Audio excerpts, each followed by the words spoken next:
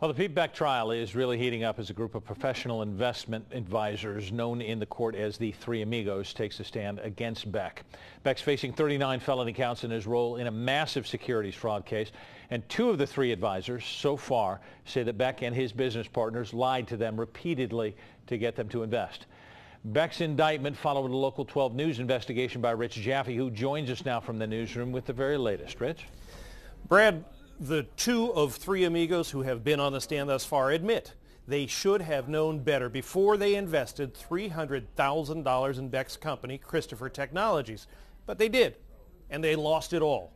Beck's lead attorney is trying to make them look responsible for the bad investment, but today it came down to a slugfest, and it looked like Amigo number 2 won that bout.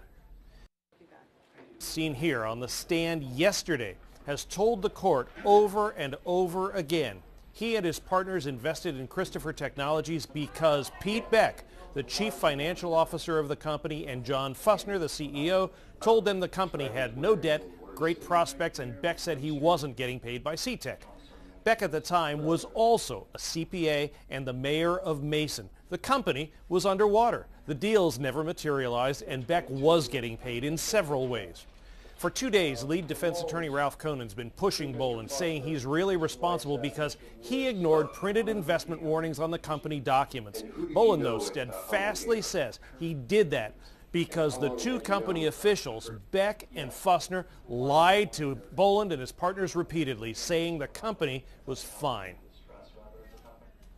By the time today's testimony wrapped up, Ralph Conan was steaming. Boland will be back on the stand tomorrow for some final questions from the lawyer, from the Attorney General's office, And then the third of the Three Amigos, Corey Jordan, will take the stand. Now, if those three guys are the Three Amigos, Pete Beck doesn't have any amigos because all of his business partners have agreed to testify against him.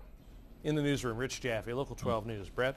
Rich, thanks very much. The trial originally expected to last about 4 weeks. It's already in week number 6.